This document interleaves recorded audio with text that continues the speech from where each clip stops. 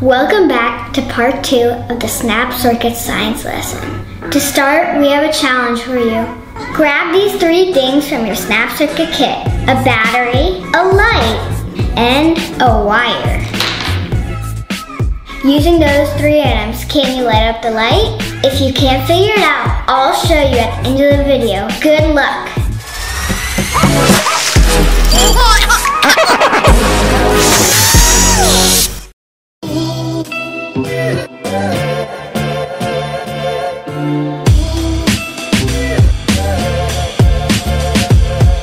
Okay guys, now that we understand the basics of a battery, are you ready to try out the snap circuits? Yeah. Each kit comes with what's called a breadboard. This is called a breadboard. And a breadboard is what you build your circuits on. Did you know that? Yes. You knew that already, cool. Shouldn't know it's called a breadboard though. Yeah. All right, we checked our batteries. Our batteries are good and solid. All right. And we're gonna build just a basic circuit. So I'm gonna let you guys build it yourselves. Yay! All right, project 1 is, it's battery, a lamp, and then a switch to turn it on and off. So the slide switch, I need this nut. Is that the, yeah.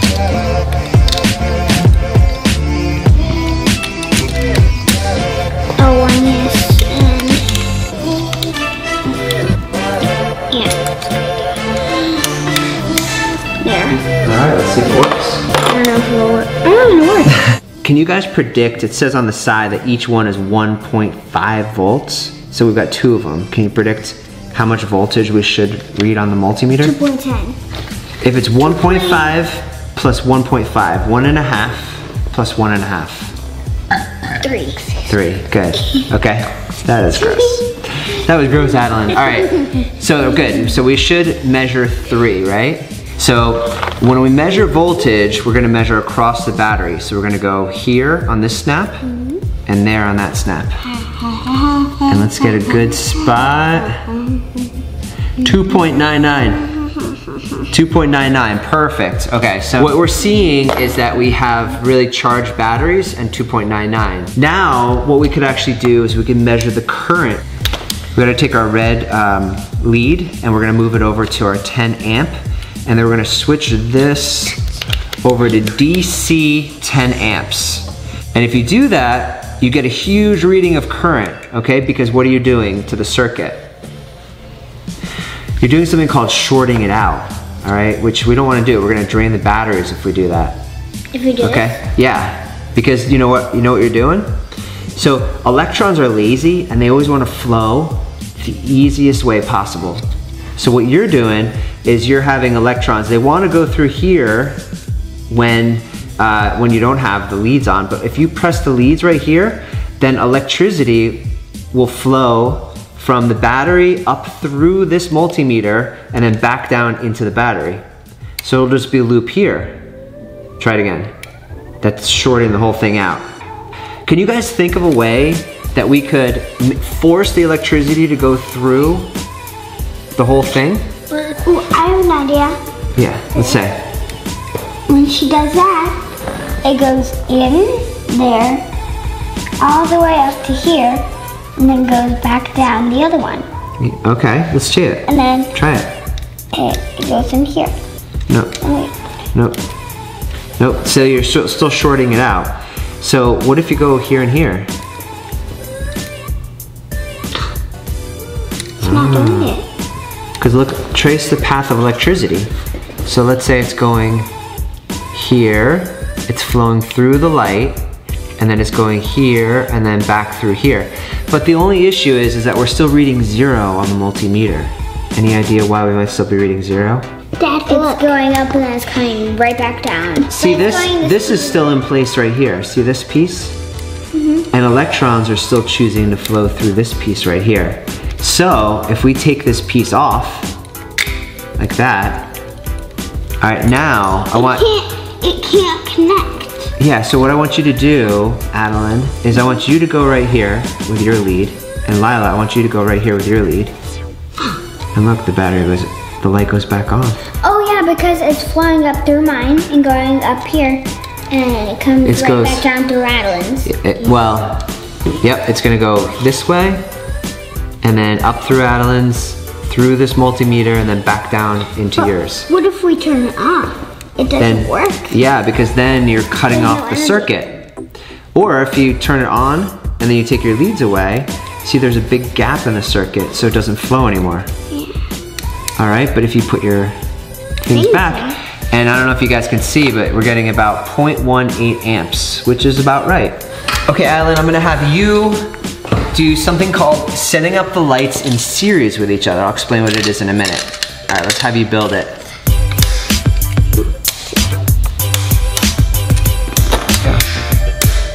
There we go. Yeah, so look at the light bulbs. Are they as bright as the one light bulb was? No, because the batteries are evening out on both the light bulbs. Yeah, exactly. Not just one. So can one of you guys trace the circuit for me? Trace with your finger electricity going around. It starts here at the negative.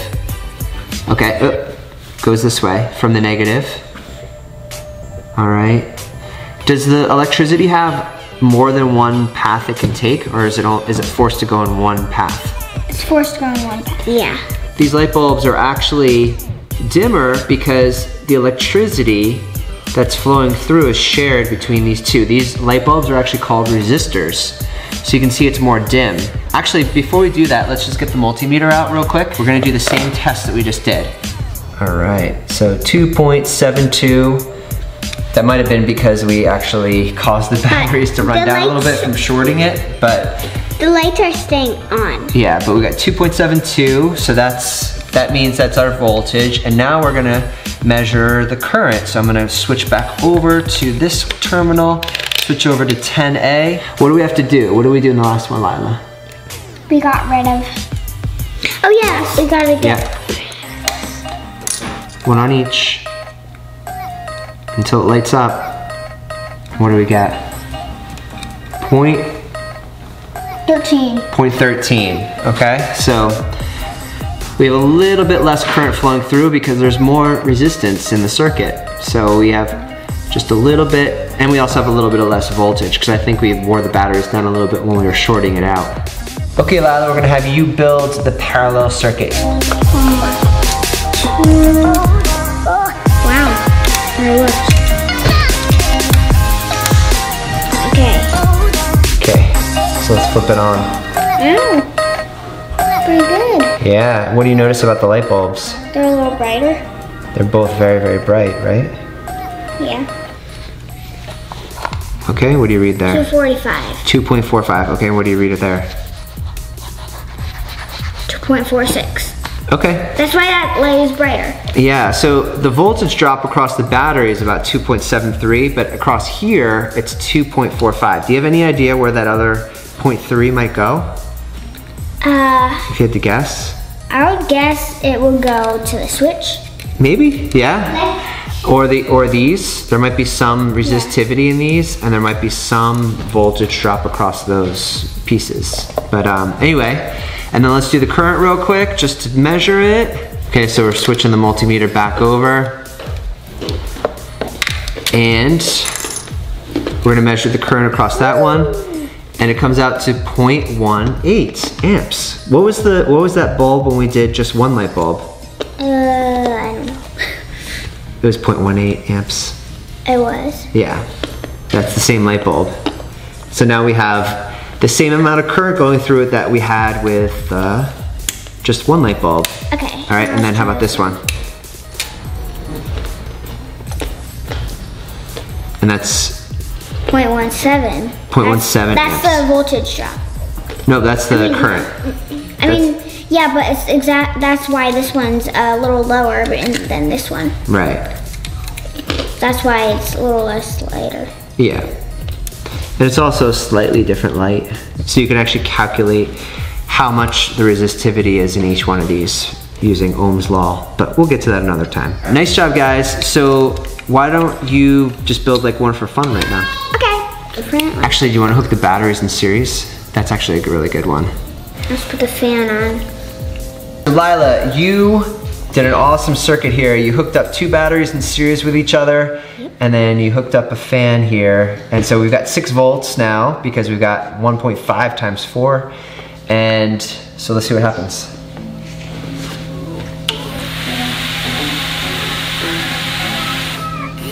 What?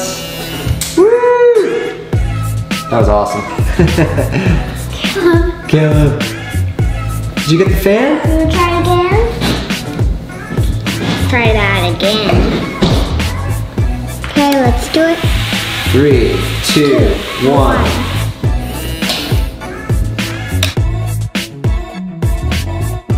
Your eyes were like like that. All right, ready? I'm gonna come back in here. Have you ever heard of current before? Yeah, I've heard of it in The Wizard of Oz. You remember the lion wants current and he doesn't have any? That's courage, sweetie.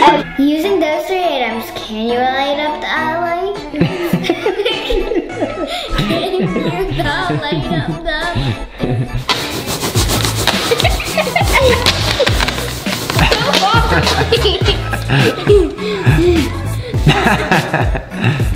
And now for the solution on how to light up the light. Step 1, snap the wire on one end of the light. Step 2, place the negative side of the battery on the other end of the light. Step 3, place the other end of the wire on the positive side of the battery and watch your light light up. It's just science.